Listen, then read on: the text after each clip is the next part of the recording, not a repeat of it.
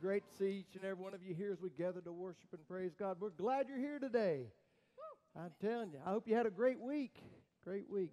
Got a couple announcements to share with you, and then we'll go on with our time of worship today. First of all, tickets, Porta Pit, chicken dinners, okay? Your ticket's free. All you need to do is go right back there at the back of the table. We got Kathy and Kelly and Haley back there. They're giving out tickets. The reason we need you to get a ticket is so that we know how many meals to fix. Okay? So now, get your ticket. Pardon Get me? your ticket. Get your ticket. Get your ticket. Get your ticket. Get your ticket. Okay. Now, folks, this is a thank you. This is thank you. I want to thank you for your dedication, for your commitment to being a part of Salem United Methodist Church, because it is because of your dedication and your commitment that we came through 2020 in excellent shape as a church, and that's wonderful, okay? Financial, that's what I'm talking about. And in order to say thank you, we're doing the Porta Pit, and it's a free ticket, a free meal. Can't beat that. Now, we also want to say thank you to our community, okay? And here's the way we're doing that. If you would like to purchase a ticket, it's $6.49 a ticket. Just the cost of having the barbecue or the chicken and the cooked. Okay, that's all it costs. And you can give back. You can buy one ticket, you can buy 50 tickets, and you can buy 0 tickets. Okay, whatever you feel led to do. Now you can go by the grocery store, and that young lady or young man that's checking your groceries out, and you can say, "Hey, Salem United Methodist Church wants to say thank you." Give them a ticket.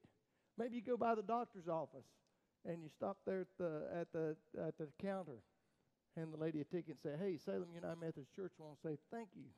Thank you." Maybe there's somebody else in your family or friends that you just want to reach out and say thank you to. That's a great way to do it, and also introduce them to our church, okay? Great opportunity. Okay, that's going to be April the 23rd. Now, the 24th, we are having a yard sale, okay? So here's where you can help out. This past Friday, Beth and I slipped off to Denton, North Carolina. Anybody know where Denton, North Carolina is? Yeah, we went to the antique show where they said one person's trash is another's treasures, okay? And we looked at a lot of treasure, okay? But that's what we're going to have a yard sale. If you have something you say, "Well, I'm not using it any longer, but it might be worth a little something," see Drew Neal and bring it and let the youth put it out for the yard sale on April the 24th, and they're going to sell it. The money that they raise for the 24th is going to support their mission trip to Alaska in June, and it'll also help out in their trip to the Carolina Cross Connection in July, okay? So come out and support that and be a part of that, okay? Those are the two announcements that I have. I'm going to open us with prayer, and I'm going to turn it over to Kelly, okay? All right, let's pray. Gracious God, we thank you for this time that we have together here together as a family. And we thank you that your presence is with us as we begin to worship you, Lord. Open our hearts, open our minds. Fill us with your Holy Spirit, Lord, that all that we say and all that we do may bring glory and honor and praise to you. In the name of Christ, amen. All right, let's stand up and sing. Amen. Y'all ready to worship? So we raise up holy hands to praise the Holy One who was and is to come. So we raise up holy hands to praise the Holy One who was and is to come.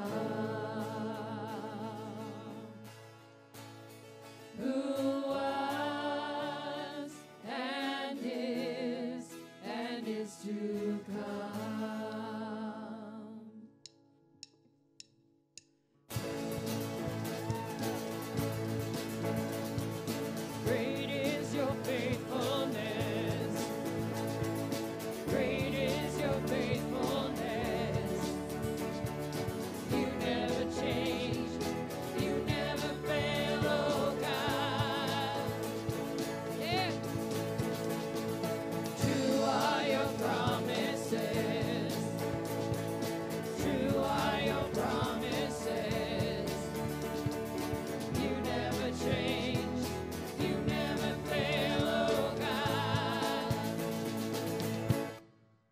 So we raise up holy hands to praise the Holy One who was and is to come. Yeah. So we raise up holy hands to praise the Holy One who was and is to come. Wide is your love and grace. Wide is your love and grace. You never change. You never fail, oh God. All right, you guys take this. Wide is your love. Wide is your love and grace. Wide is your love and grace. You never change. You never fail, oh God. So we raise up holy hands to praise the Holy One who was and is to come. So we raise up holy hands to praise the Holy One who was and is to come.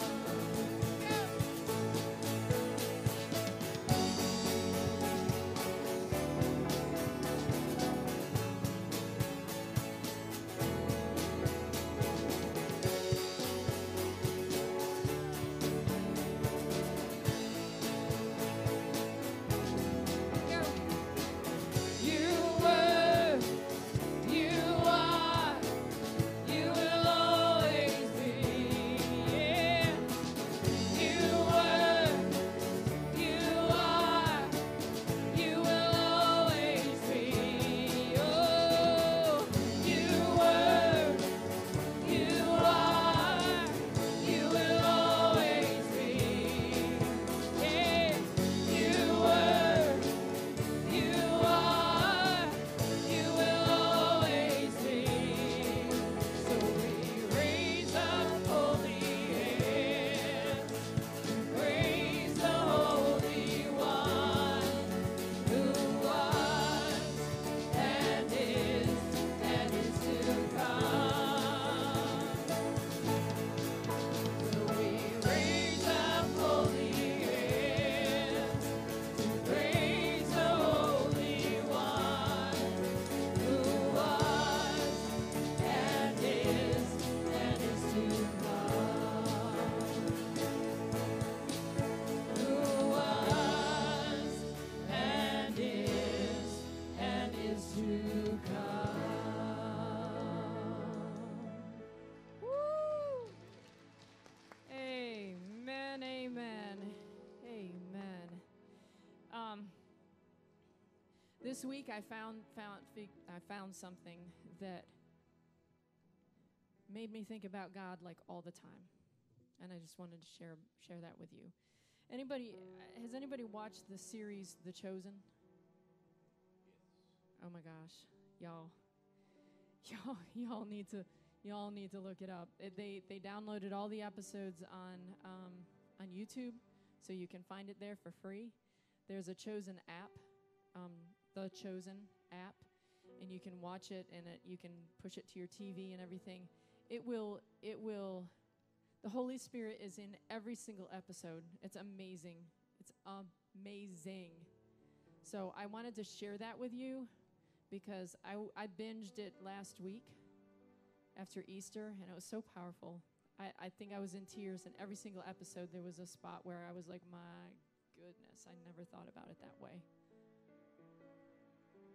And it's all about how Jesus called his disciples and who they really were. We can read through Matthew and really not grasp that. Now when I read Matthew, I know where he's coming from. I understand. So I just want to I just want to encourage you in that before we start another song. It has nothing to do with worship. I guess it does have something to do with worship because it's your worship throughout the week. Our worship to him is to be thinking about him all the time. Amen. And to wrap him into your life all the time. It isn't just like we come to church and that's all we have to think about God. It's all the time. And that's the way I want to be. Our flesh pulls us away and our spirit has to pull us closer. So let's continue to worship and make him our center. Amen. Amen. Check out The Chosen. It's awesome.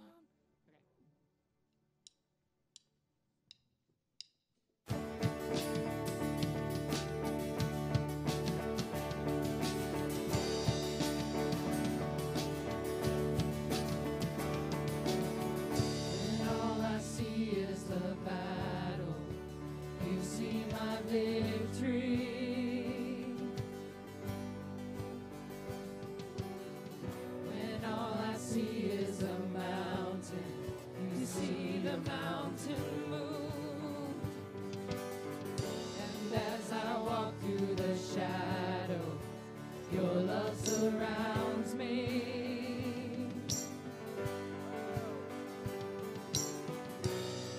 There's nothing to fear now, for I am safe with you.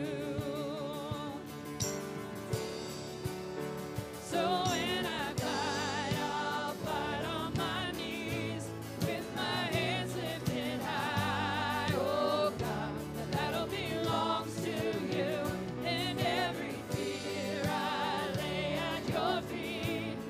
I'll sing through the night. Oh God, the battle belongs to you.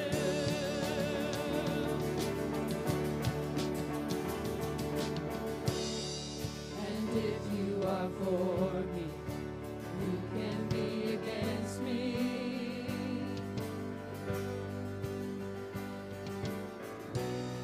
For Jesus, there's nothing impossible for you. When all I see are the ashes, you see the beauty.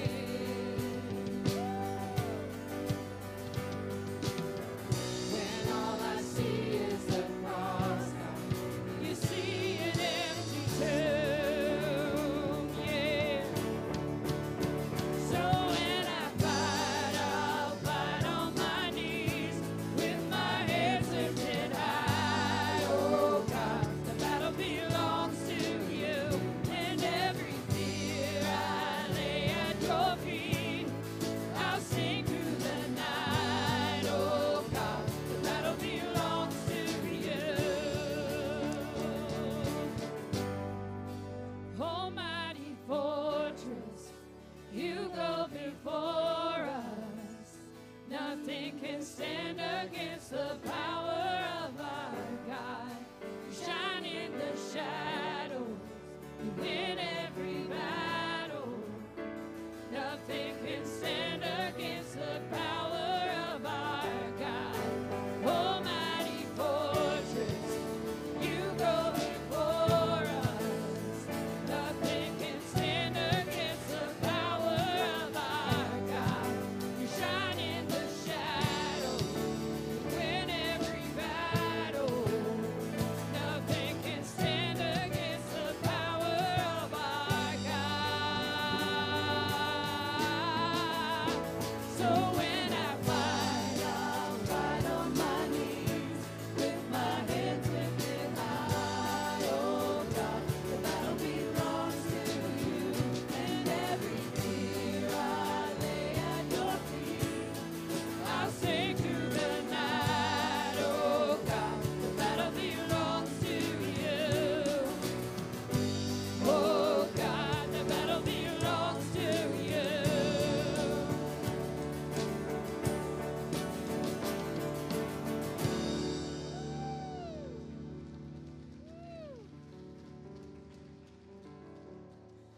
And Jesus, the battle does belong to you. We just thank you and praise you. God, thank you that you inhabit the praises of your people. And as we lift up our voices and lift up our hearts and lift up our souls to focus in on you, you're here. And I just thank you. Because without your presence, this is nothing. We're just clanging gongs, and it's nothing. So thank you for your presence, Lord. Thank you for sending your Holy Spirit. Thank you for being with us. Thank you for being for us.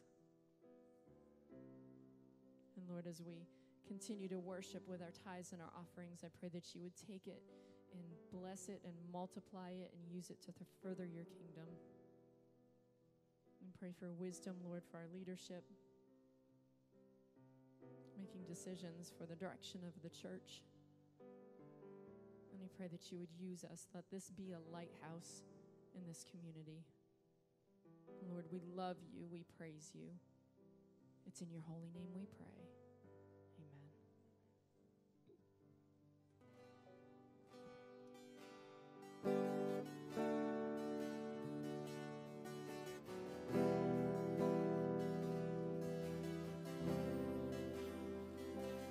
Let your spirit rain down. Let your spirit fall down. Let your spirit rain down on me. Let your glory rain down. Let your glory fall down. Let your glory rain down on me. Let the fire of your presence burn within my soul. Purify my heart and make my spirit whole. Your light shines bright for the world to see as the fire of your presence burns inside of me.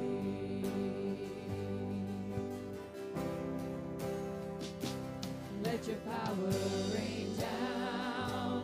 Let your power fall down.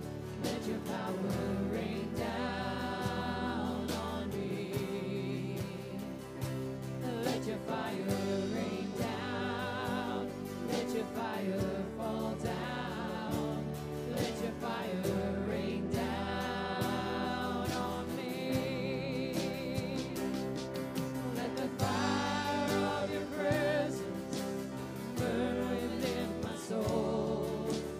Purify my heart and make my spirit whole. Your light shines bright for the world to see as the fire of your presence burns inside of me.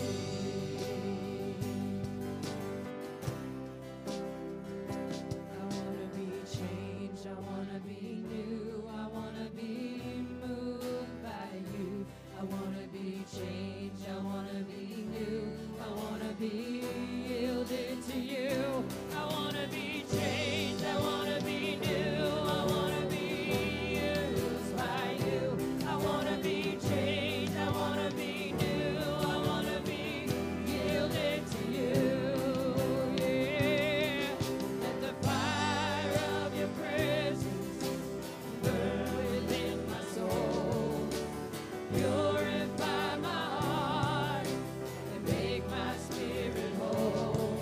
Your light shines bright for the world to see as the fire of your presence burns inside of me. Burns inside of me. Oh, I want to be changed. I want to be new.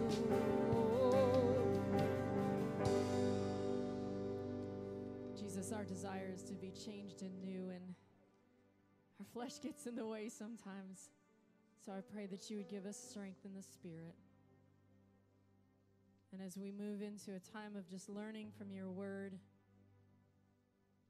I pray that you would bless us. Put your anointing on our pastor. Let him speak only what you would have him speak. Let your spirit rain down. Let your spirit fall down. God, we love you. It's in your holy name we pray. Amen.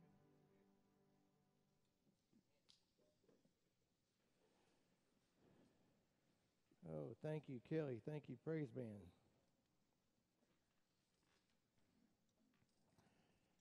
And good morning again. Good to see you here today. You know, last Sunday we celebrated Easter, of course, and the resurrection.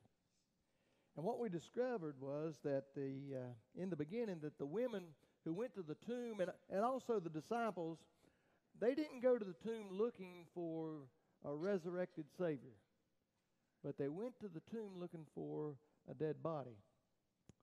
And it wasn't until later that evening that we discovered that the resurrection actually became real to them, to the disciples, as Jesus comes to them as they're gathered behind locked doors. They're gathered behind locked doors in fear of the Jews when Jesus comes to them. Now that fear comes to an end when Jesus shows himself to them and he says, look at my hands and look at my side. And then suddenly the sorrow turns to joy and they begin to praise the Lord. But the scripture says, but Thomas, who was called the twin, one of the 12, was not with them when Jesus came. Now it appears for some reason, for whatever reason, Thomas is not with the others when Jesus comes before them. Thomas doesn't experience Jesus on Resurrection Sunday, or on that first Easter. What we must remember that these men, they were locked behind closed doors in fear of the Jews. Okay? And unlike today, they didn't have DoorDash to call and have something delivered to the room. They had to go to the marketplace. If you've been in other countries, you know what a market looks like, a fresh air market. Not much like it does in our country. But they had to go there to purchase food. And they really didn't have a way to preserve the food. So that meant they would have to go out multiple times to get food. So just maybe they said, well, which one's going to go out? Which one's going to take that chance to leave this room and go out there where the Pharisees are looking for them and purchase some food? And so I expect maybe they drew straws.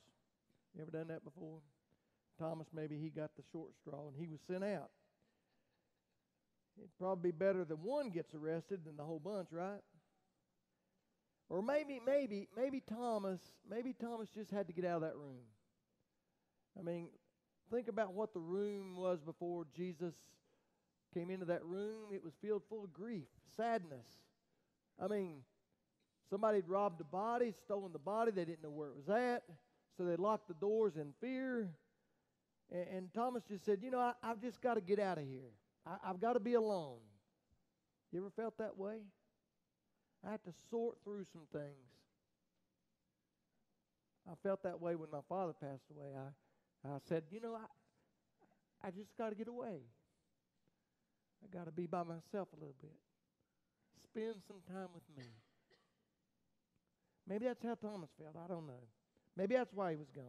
Or maybe Thomas was just walking around thinking about that time, you know, that Jesus was with the disciples and he told them that he's going to leave them. And he said, now listen, I'm going to prepare a place for you.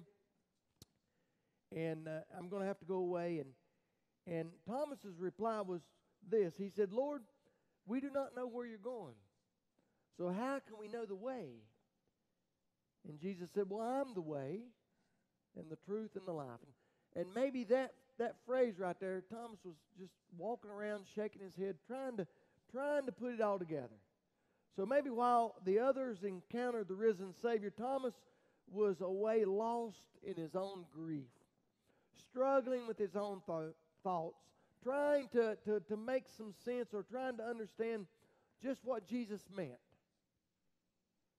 Whatever Thomas was doing, you know, it didn't keep him away, did it? Something drew him back. So he comes back, and so the other disciples, they told him, they said, we've seen the Lord. Okay? Now picture that for just a minute, because when Thomas left that room, for whatever reason, I expect the scene was a lot different when he returned. You see, Thomas, he left the room. He left a group of grieving men. They were grieving over the loss of someone that they loved, someone that they had spent the last 3 years of their life with, someone who they had listened to his teachings, and they listened as someone who taught with authority. They had witnessed these miraculous healings of Jesus. And each day, day by day, as they followed Jesus and they listened to him and they sat at his feet, their faith becomes stronger and stronger and stronger, and suddenly it just crashed.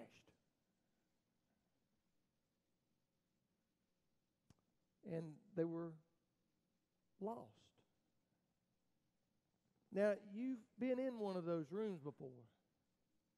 You've been there gathered with family and friends, grieving over the loss of a loved one.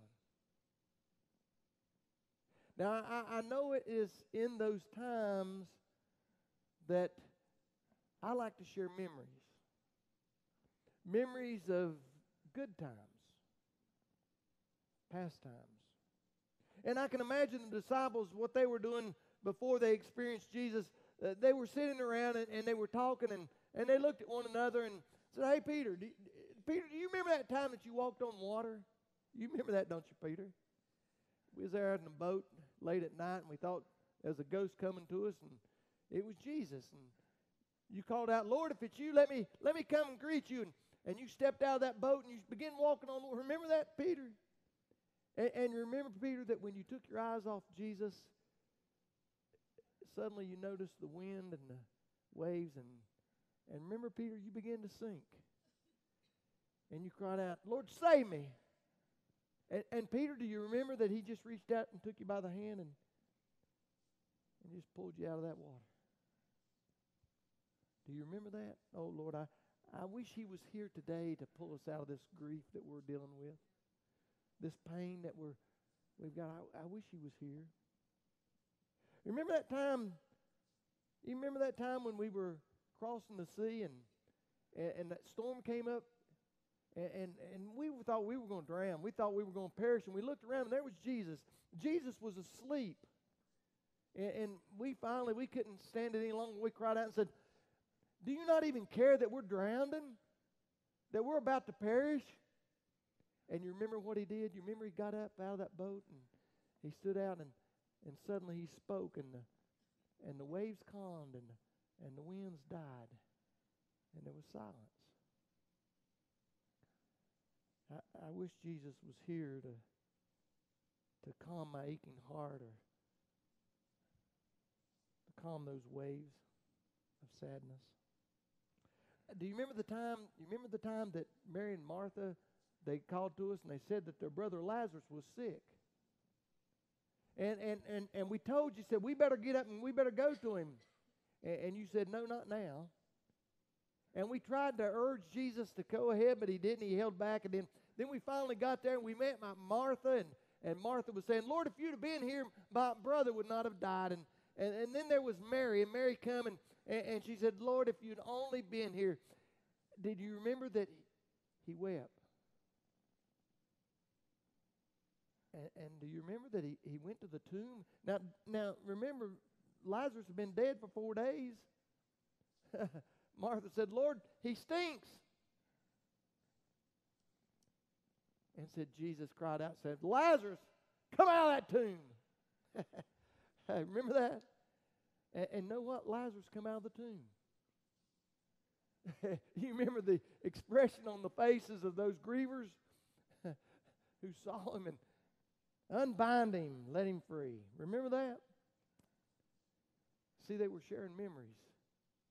Remember the time that he went to the temple? Boy, he made such a scene. Remember that? He drove out those money changers, and then he turned over the tables. Boy, did you see the look on the Pharisees and the priest's face? Yeah, I just wish he was here.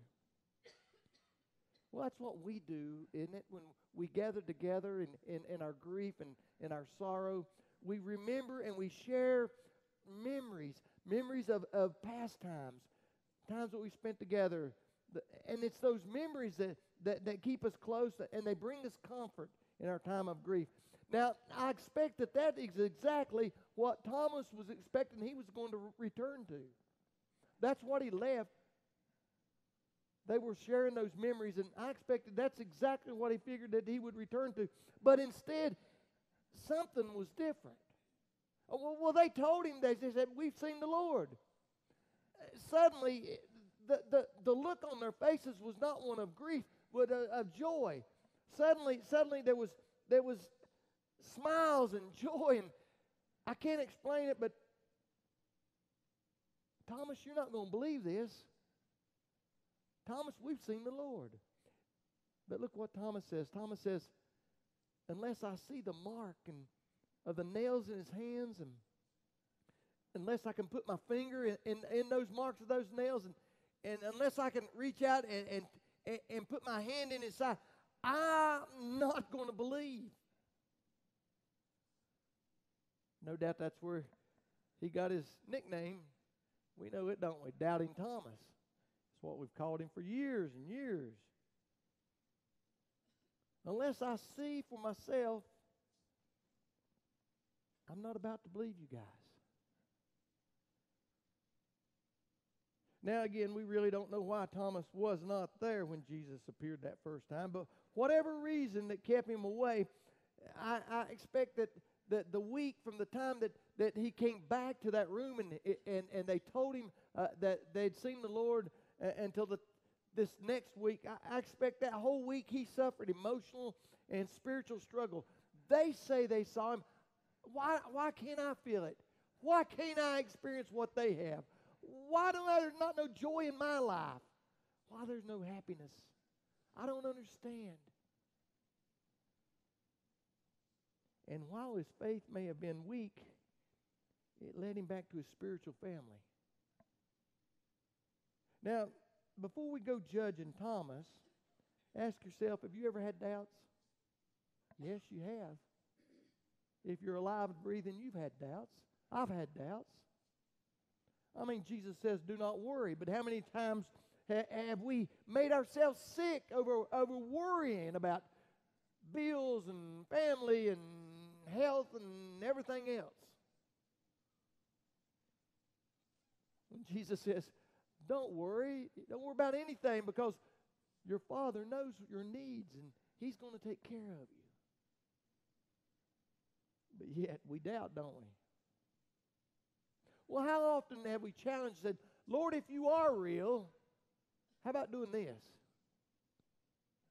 If you are real, get me out of this mess I got myself in. Help me out here. I prayed and asked God to deliver me, and it hadn't worked. Show yourself so that I know that you're real. Yeah, we've all been in that struggle. So let's not be so hard on Thomas this morning. But there's a couple lessons that we can learn from this first part of this scripture lesson, and we'll go over them right quick before we continue. And one is that no matter how strong or weak our faith is, the surest place to maintain our faith is in the company of like believers. Yeah. We need each other. I need you to encourage me, and I need to encourage you. We need each other. I need you to pray for me, and I need to pray for you. And the second thing is very similar in that we need each other, is that we are a family. We are family. And as a family, when one of our brothers or sisters are struggling with their faith or whatever they're struggling with, we should be there. We should be there to encourage them. We should be there with them. And we should also be sharing our faith with them, telling our story.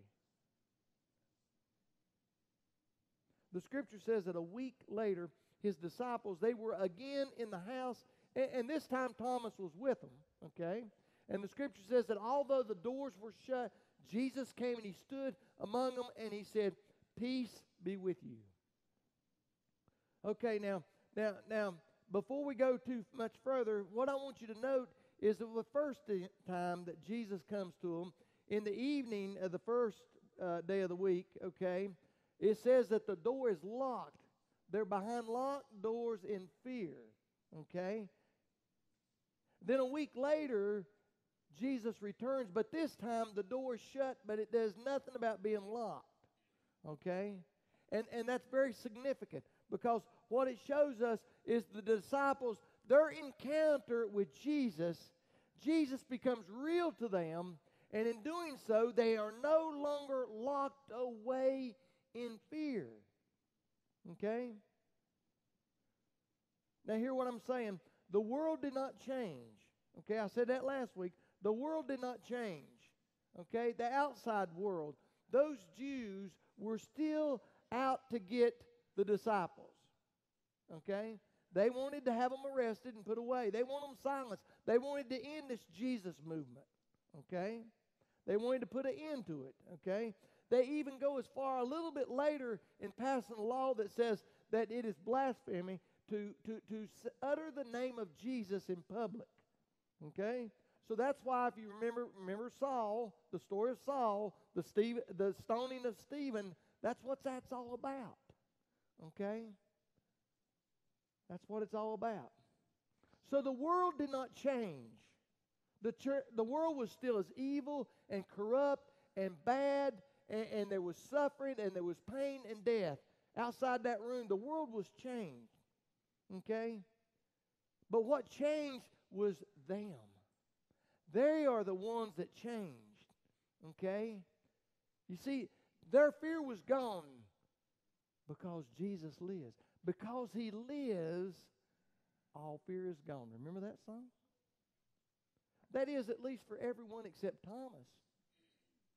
He's still gripped in his fear, his doubt, and he's still struggling with his faith. And Jesus appears. Now, I'm sure that He recognized that for others, the other 10, something's made a difference in their lives. When He left them, they were sad. When He come back, they were joyous. They're living their life completely different. I understand that, but I don't have what they have. That's what Thomas was saying. I don't feel what they feel. I don't have that peace that they have. Something is missing, because Thomas has yet to experience that difference for his life. He's yet to experience the risen Savior. Now notice also the words of Jesus when He comes to him. He says, "Peace be with you." Those are the same words that He had uttered the first time that He met when He come to him. He said, "Peace be with you." Now think about this. Have you ever been in a crowd when somebody walked in and immediately the atmosphere changed? Yeah. It happens to me quite a bit, especially if they know I'm a preacher. They'll walk in and say, "Oh, watch your language, the preacher's coming. Watch what you doing, the preacher's here." You know what I tell them? You don't have to worry about me. Okay? I am not your judge. You won't stand before me. Okay? I'm just a preacher. But yeah, have you ever noticed, so somebody walks into that well, that may not really compare to this situation, but for me, when things get difficult, and while I know that I should turn to God first, okay, and I know that, I have to admit to you that I don't always do that. Okay? Too often, what I try to do is take control of things on my own. I'm going to take care of this. I got this. That is until I've made so big a mess of things, and I'm drowned in my mess. And I have to cry out, "Lord, save me. Save me." And that's when I discover is that He shows up. He shows up. Jesus is there. He enters that door that I've locked up tight out of fear. And He opens the door that I've shut. And He comes to me. And He says, "Eric, peace be with you." my peace I give to you. I do not give to you as the world gives. And then suddenly, I can't explain it, but suddenly I begin to realize that I don't have to carry this weight by myself. In fact, I don't even have to carry this weight at all. I can turn it over to him. And all of a sudden, that weight that's been on my shoulders, that's been got me bent over, my back aching, my legs tired, suddenly it's been gone. It's gone. It's gone. It goes away. Now look what Jesus says to Thomas. Then he said to Thomas, he said, Thomas, listen to me, buddy.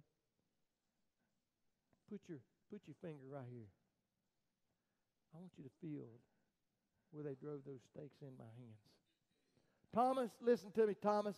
Thomas, I want you to take your hand. I want you to take your hand, and I want you to reach out, and I want you to touch that side where they pierced me with that sword. Thomas, listen to me, Thomas. Do not doubt, but believe. Believe. Man, those are powerful words. Powerful words. Listen, Thomas. Thomas, I know you have doubts. Thomas, I know you have fear. Thomas, I know you're struggling right now. I understand your doubt. I understand your struggles. But Thomas, listen to me. I want you to know that I'm real to you. I'm real to you. Thomas, I want you to know, I want you to believe. I want you to believe. You know, early in Jesus' ministry, he and the disciples, Jesus tells them a parable. And that parable can be found in the Gospel of Matthew the 18th chapter. And it goes like it says, what do you think that if a shepherd has 100 sheep and one of them has gone astray, does he not leave the 99 on the mountains and he goes in search for the one who has gone astray? And if he finds it, truly I tell you, he rejoices over it more than over the 99 that ever went astray. And he goes on, he says, so it is not the will of your Father in heaven that one of these little ones should be lost. Wow. Why'd you share that with me, preacher? Well, think about that. Think about Thomas. Thomas was that lost sheep. You see, the others had been gathered down in the room, and Thomas had wandered off in his grief and his pain, his sorrow, his struggles. He did not know what the future would look like. He was lost. He didn't know which way to turn or which way to go or what to do. Oh, sure, he returned. But listen to me. You can be lost and still be in a crowd. Yeah. You ever felt alone? Even though you were surrounded? Listen, I can't tell you how many services that I have done where someone has taken their life. They were lost even though they were in a crowd. They couldn't see the light. But look, Jesus, the good shepherd, he sought Thomas out. He came back. He didn't have to come back. I mean, he'd revealed himself to the other 10. He didn't have to come back, but he did. He come back. He sought Thomas out. He made a point of telling Thomas, Thomas, look here, buddy. Touch my hand. Look here, Thomas. Reach in. Feel my side. Thomas, listen to me, Thomas. Thomas, I don't want you to doubt. Thomas, I want you to believe.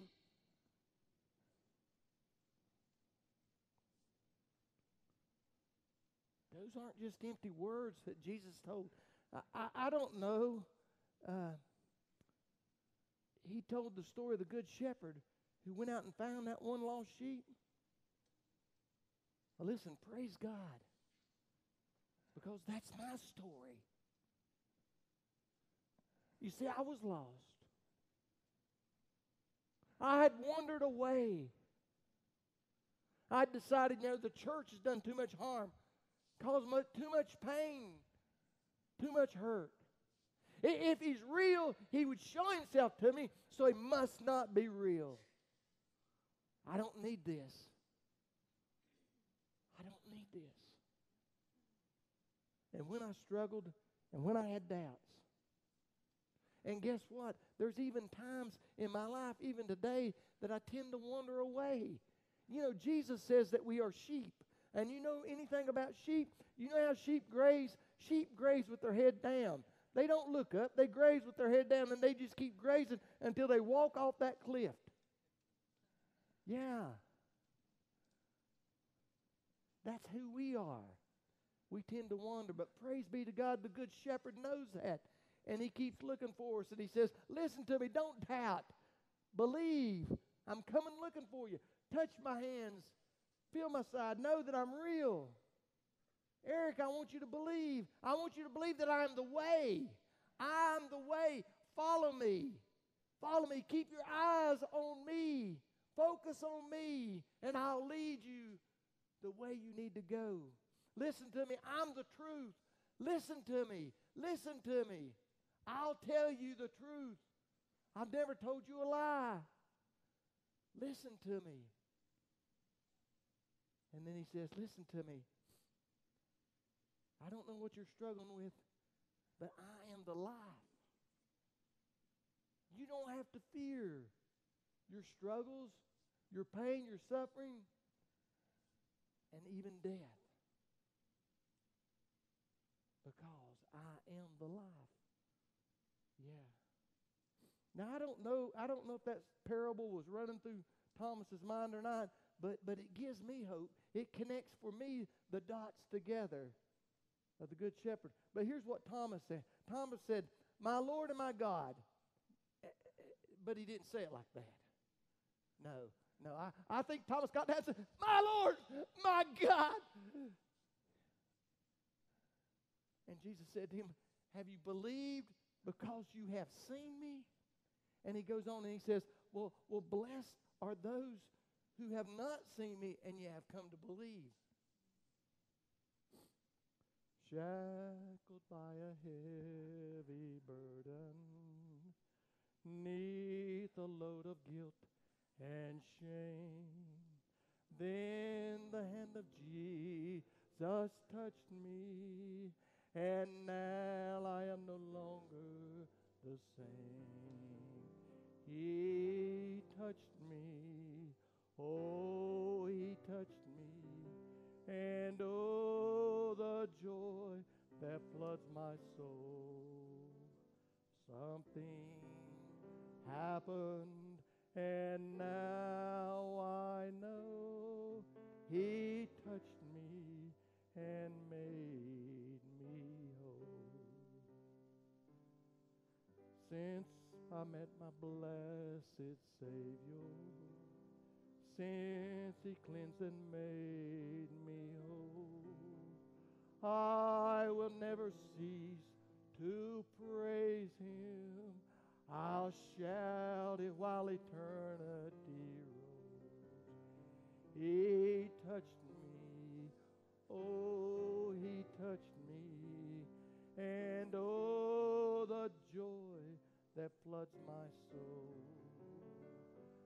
Something happened, and now I know he touched me and made me whole.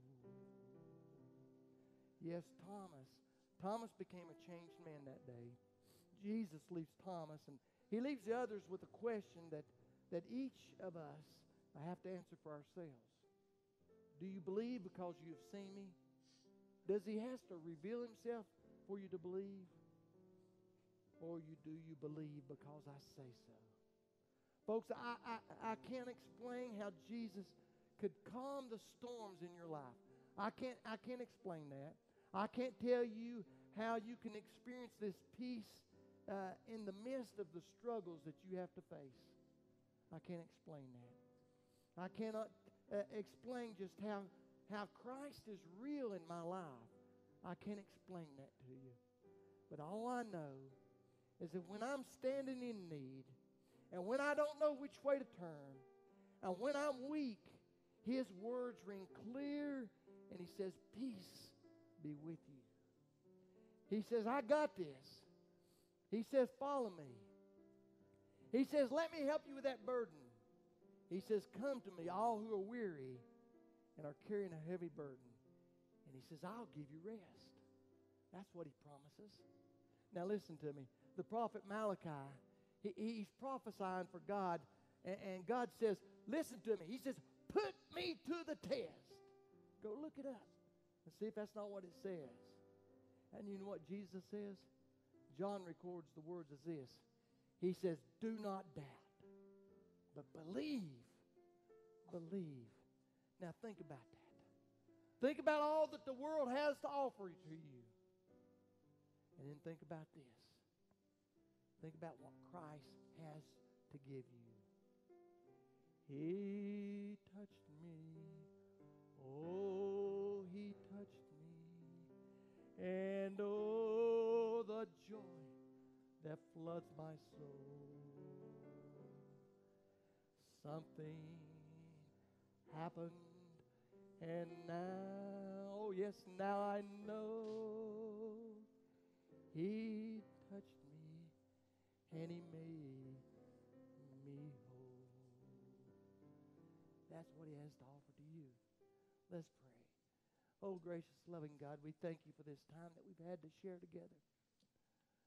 Lord, I thank You for Thomas, who was faithful in his life, Lord, that when he doubted, he recognized that he was doubting. And I thank You for Your Son, Jesus Christ, who said, I'm not going to leave that one behind. And that one was me. I thank You, Lord, for Your Spirit. I thank You for that touch. May Your Spirit fall upon us and be with us in the name of Christ. Amen. Amen. Let's close with some worship. Let's all stand and worship. Where You go, I'll go. Where You stay, I'll stay. When You move, I'll move. I will follow.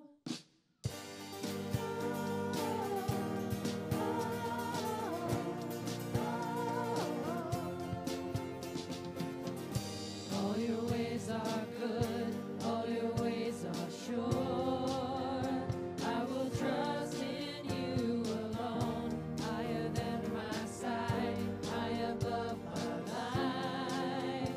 I will trust in You.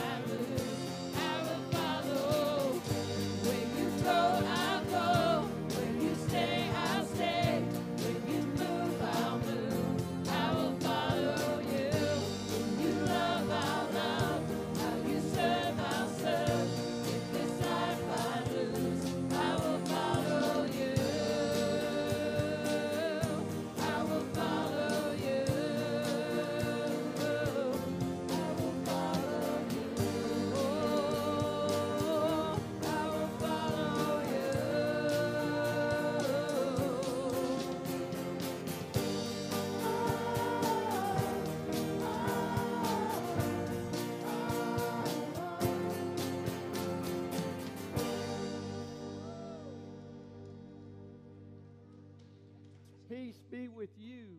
Amen.